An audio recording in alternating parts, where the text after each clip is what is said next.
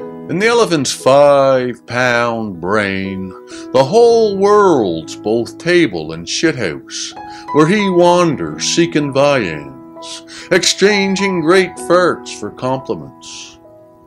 The rumble of his belly is like the contortions of a crumpling planetary system.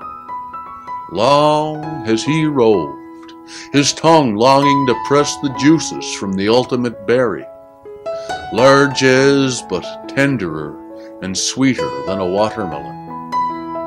And he leaves such signs in his wake that pygmies have fallen and drowned in his great fragrant marshes of turds. In the elephant's 5-pound brain, the wind is diverted by the draughts of his breath.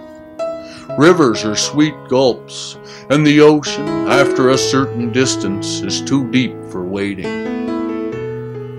The earth is trivial. It has the shakes and must be severely tested, else it'll crumble into unsteppable clumps and scatter off, leaving the great beast bellowing among the stars.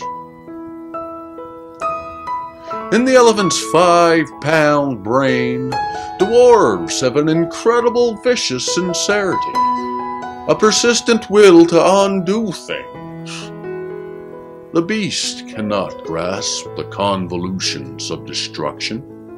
Always his mind turns to other things, the vastness of green and of frangibility of forest. If only once he could descend to trivialities, he'd sweep the whole earth clean of his tormentors in one sneeze so mighty as to be observed from Mars. In the elephant's 5-pound brain, sun and moon are the pieces in a delightfully complex ballgame that have to do with him. Never does he doubt the sky has opened, and rain and thunder descend for his special ministration. He dreams of mastodons and mammoths, and still his pride beats like the heart of the world.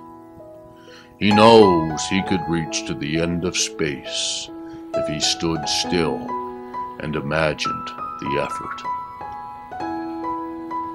In the elephant's 5-pound brain, poems are composed as a silent substitute for laughter. His thoughts while resting in the shade are long and solemn as novels, and he knows his companions by names differing for each quality of morning. Noon and evening are ruminated on, and each overlaid with the taste of night. He loves his horny, perambulating hide as other tribes love their houses, and remembers he's left flakes of skin and his smell as a sign and permanent stamp on wherever he's been. In the elephant's 5-pound brain, the entire Oxford Dictionary'd be too small to contain all the concepts which, after all, are too weighty, each individually, ever to be mentioned. Thus, of course, the beast is no language, only an eternal pondering hesitation. In the elephant's 5-pound brain, the pliable trunk's a continuous diversion that in his great innocence he never thinks of as perverse. The pieces of the world are handled with such a thrilling tenderness that all his hours are consummated and exhausted with love.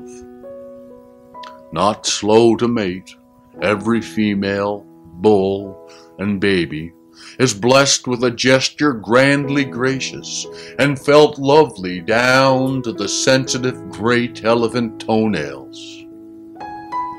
And when his more urgent pricking member stabs him on its horrifying season, he becomes a blundering mass of bewilderment.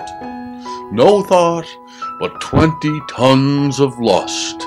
He fishes madly for whales and spiders to rape them. Sperm falls in great gouts, and the whole forest is sticky. Colonies of ants are nourished for generations on dried elephant semen.